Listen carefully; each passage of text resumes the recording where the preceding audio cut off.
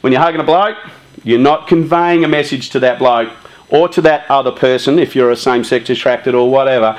If you're hugging that person and you're getting that sense of drawdown off that person, that moment. All right? So tonight, when you're in packs, I want to encourage you, don't be up here.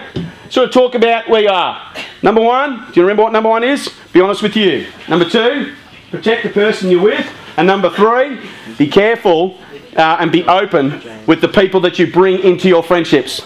Let's go into pack. Love you.